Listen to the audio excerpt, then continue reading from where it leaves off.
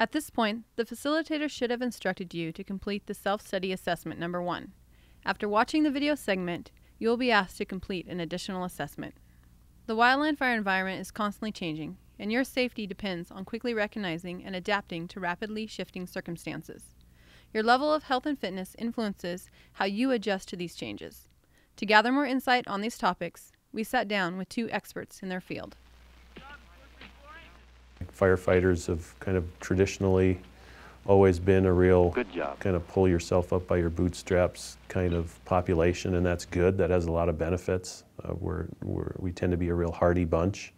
But I think one of the downsides of that then is that at times perhaps we don't talk more about some of these more psychological, or what oftentimes gets called the touchy-feely kinds of things with regard to what it takes to perform real well. And again, it takes a whole lot more than just being physically fit to be a real good wildland firefighter. You've got to be psychologically strong, and you've got to really have your things in order environmentally with regard to what surrounds you in order to really have the decision space and the mindset to be able to successfully do the job.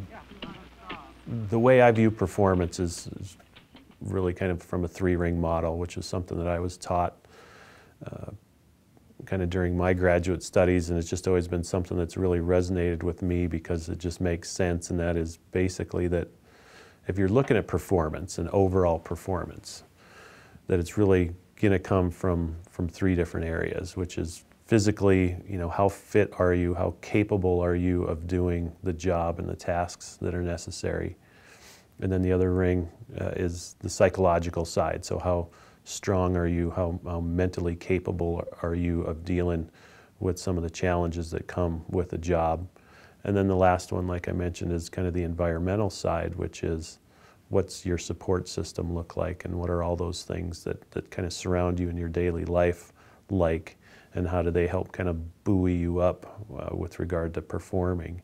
And when we need to perform optimally, optimal performance comes from where those 3 rings intersect. There's going to be a very small area where they share a piece of common ground, and that's optimal performance basically. But that's really hard to get to. But at times our environment asks us or even demands us to be in or very near that optimal performance zone.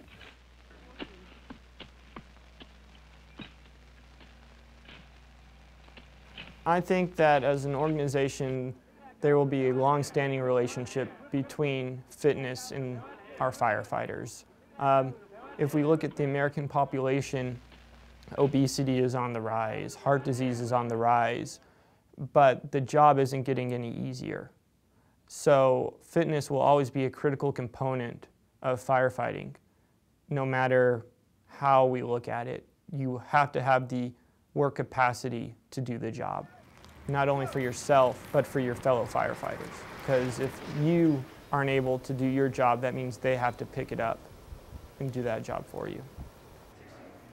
As an exercise program for a crew, it needs to be balanced and have both that aerobic fitness component of running, hiking, doing those sort of activities, and the strength. Pull-ups, push-ups, sit-ups, lifting weights. You need to have that balance.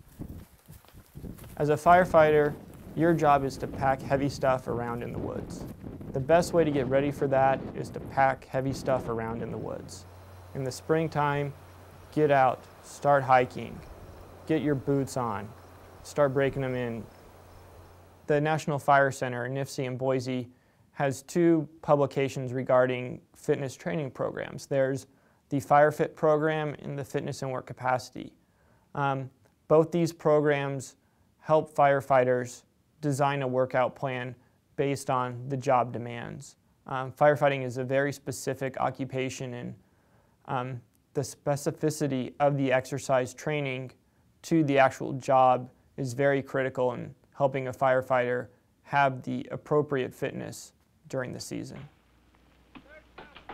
The University of Montana and the work of Dr. Brent Ruby, they've gone out during the summer months to actual fire camps and tested firefighters, looking at the energy demands that firefighters have. And from their work, we found that firefighters spend 4,000 to 6,000 calories a day, which is 2 to 3 times the daily American diet of 2,000 calories. There's a tech tip produced by MTDC, Feeding the Wildland Firefighter, that kind of gives a breakdown of what athletes, which firefighters are, should be consuming when they're working. Carbohydrates consistently throughout the work shift have been shown by studies from the university to improve job performance in the latter half of the day by up to 40%. The studies on protein are that it is not as helpful as carbohydrates during long duration activities or events. When you think of athletes like a triathlete, you don't see them eating a steak on their bike when they're doing an Ironman. They're having energy bars, which are very carbohydrate dense. And if you're eating those constantly throughout the day, you usually don't have a problem. But people will have a candy bar and then not eat anything, and they get that crash feeling afterwards because they have low carbohydrates. A big motto that we'd like to get out there is to eat and drink frequently. It doesn't have to be huge amounts, and I think that's a big misconception firefighters have, is they need to be drinking a ton of water. They just need to be drinking throughout the day to maintain their hydration status. Not, it's not a set number that some people say you need to drink X amount of water bottles a day. It's just you need to be frequently drinking throughout the shift. And if you feel thirsty, you already are behind the power curve. Your body's already about 10% dehydrated at least. The recommendations that MTDC has put out in the past are for every 2 or 3 bottles of water, you should have a sports drink to kind of keep that water and electrolyte balance in check. Meals have changed a lot since the old 55-gallon drums that used to just drop out and say, here's everything in a big stew, go to town on it. It's become a lot more science-based, and these are the type of things we need to see in our lunches.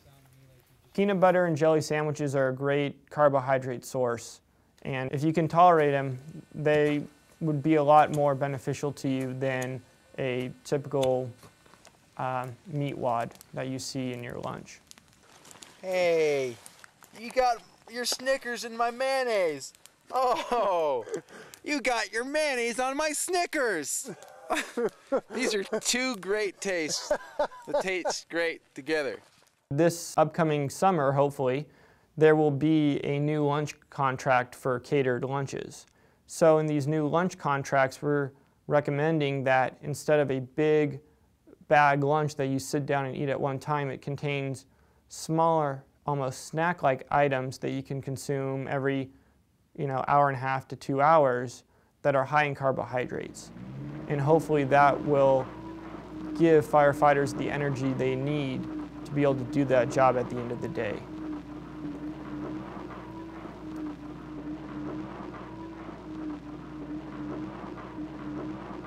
So just being physically fit, at least in my mind, is not enough. In order to do the job successfully and effectively, we have to be more than just a physical stud. We have to be able to handle the psychological challenges, whatever those are, whether it's getting along with your crewmates or your teammates, whether it's handling the stress that comes from an emerging incident, whether it comes from facing some sort of transition, be it onto another crew or into another position or whatever it is. And then environmentally dealing with all the things that go on outside of work. In order to perform optimally, we need to be able to do all those things. Oftentimes it's just a matter of doing a little map check and figuring out, all right, which one of them is my best area. That becomes my anchor point then. That's my strength.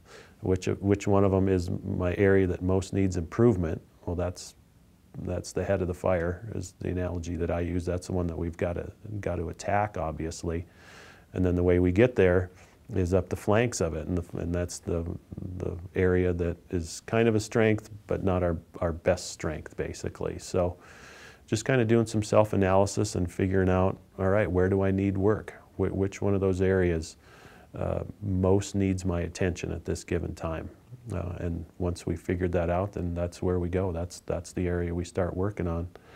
realizing that we've also got a strength from which to go forth as we try and do that. So that's just kind of the analogy that I use of equating it to the fire triangle, which is we need heat and fuel and oxygen in order to get any kind of combustion. The same can be said with performance. We need to be at our top physically, but we need to be there psychologically, environmentally as well, or we're just not going to get there. These concepts may not be entirely new to you.